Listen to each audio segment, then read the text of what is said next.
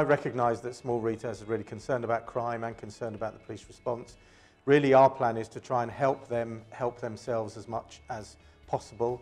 So the National Business Crime Centre is about providing advice, guidance, pointing them in the direction of good practice, giving them some ideas about how they can work individually, but then what we really want to try and do is how they can work collectively with other retailers and other businesses in their area, and of course working with the local police.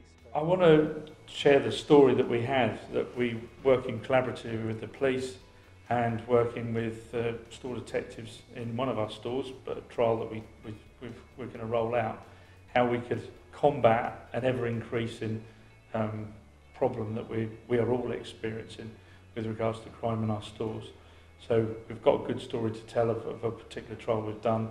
I want to spread the word that working together with the police, you can actually overcome it.